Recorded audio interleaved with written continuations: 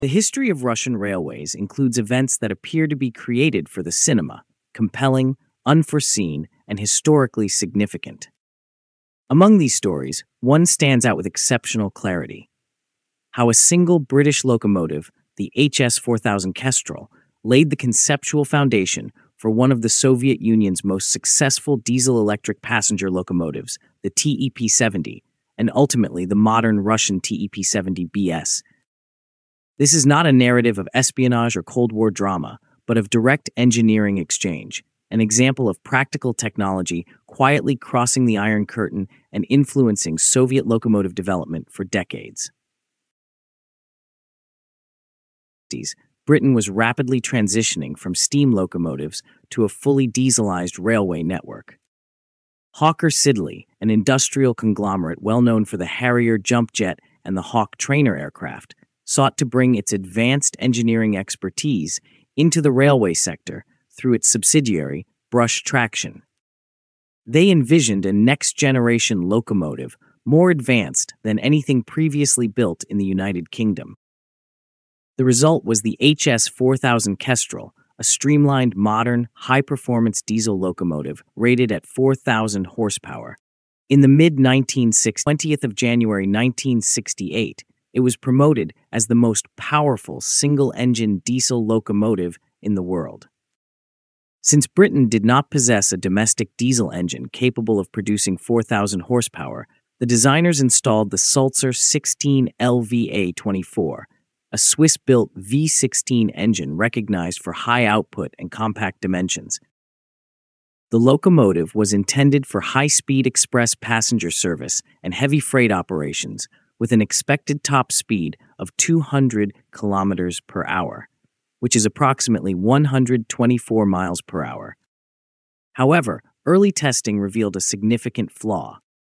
The locomotive's weight had grown during construction, reaching almost 133 tons instead of the expected 126 to 127 tons.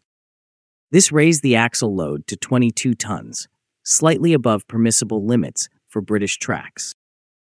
Despite the weight issue, the HS4000 delivered remarkable performance. In 1968, it hauled a record 5,220-ton coal train, demonstrating exceptional traction and a strong powertrain. Across more than 2 years of testing, it accumulated around 138,000 kilometers, or approximately 85,000 miles, and underwent a major engine overhaul to remain suitable for evaluation. British Railways, however, was adopting a more cautious position. After several infrastructure incidents, authorities became increasingly concerned about rising axle loads. They tightened requirements, stating that new locomotives must stay below 20 tons per axle and operate at reduced maximum speeds. The HS4000 could not meet these new standards. Officially, British Rail declined mass production due to axle load and infrastructure concerns. Economic factors, shifting priorities, and internal politics also played a role. The prototype, once a symbol of British engineering ambition, was gradually sidelined. Engineers began showing it to foreign delegations, subtly signaling that the locomotive was available for purchase. In 1971, the developers finally found a buyer, the Soviet Union. There was no espionage, no covert operation, and no dramatic seizure of technology. The Soviet Foreign Trade Organization, Mashinoimport, bought the locomotive for 127,000 British pounds, equal to 274,320 Soviet rubles at the official exchange rate. The locomotive was shipped aboard the Soviet cargo vessel, Krasnokamsk.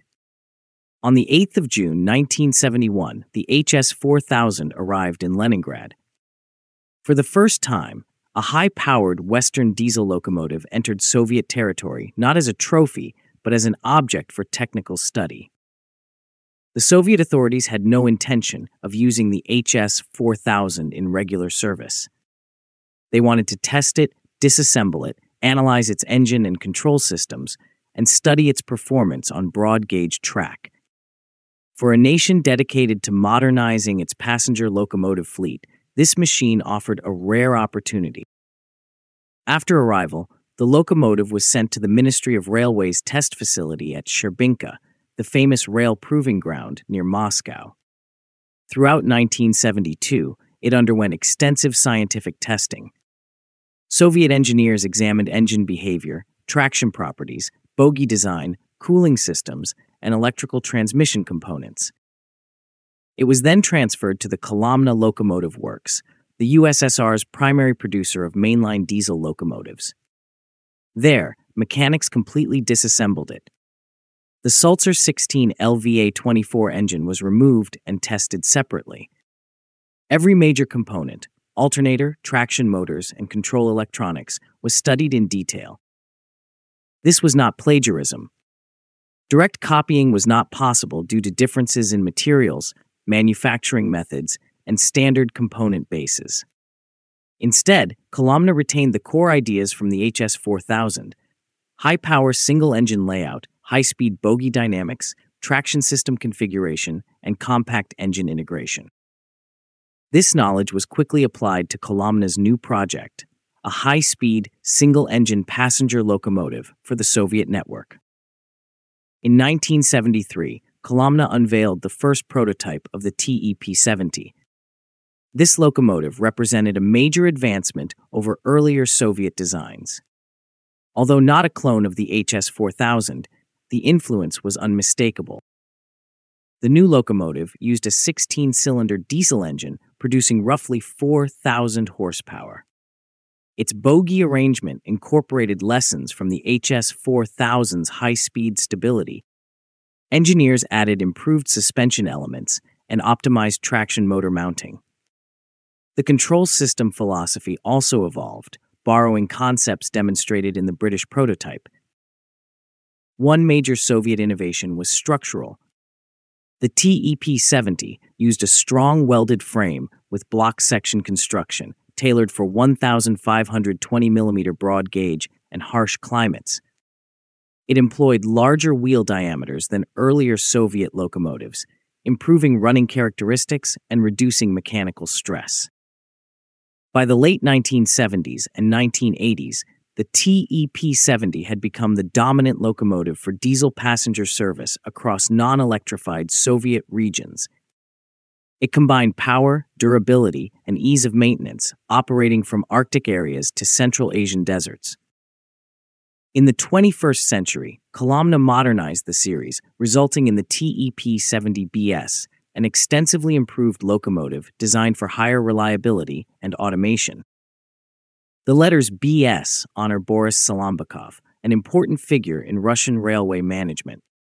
The locomotive retained the core concept, a single 4,000 horsepower diesel engine with electric transmission, but added major upgrades. Microprocessor control replaced older analog systems, improving diagnostics and reducing maintenance. Passenger power supply capacity increased to 600 kilowatts. Crew comfort improved through ergonomic cab design, better insulation, and enhanced safety systems.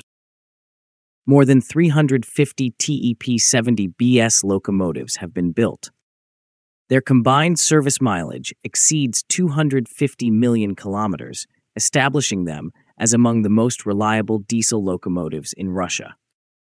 In 2024 and 2025, Kolomna added features such as automatic engine start and compatibility with push-pull regional train configurations. Today, the HS4000 no longer exists. After testing, it was left outdoors at Kolomna and deteriorated. During the difficult 1990s, no museum preserved it, and it was eventually scrapped. Yet its legacy remains immense. Without the HS4000, Soviet development of a modern high-power passenger diesel locomotive would likely have been slower and more conservative. The Kestrel introduced new ideas: high-speed bogies, compact high-power engines, modern control concepts, and Western approaches to maximizing power density in a single-engine design. The Soviets adapted these lessons to their own engineering environment and created a distinct solution. The TEP70, and later the TEP70BS, both of which continue operating across Russia's vast non-electrified regions. The HS4000 no longer survives, but its spirit endures every time a TEP70BS accelerates along the Russian railway network. If you think the video was informative, please like, subscribe, and share. Please also take membership of the channel to encourage us.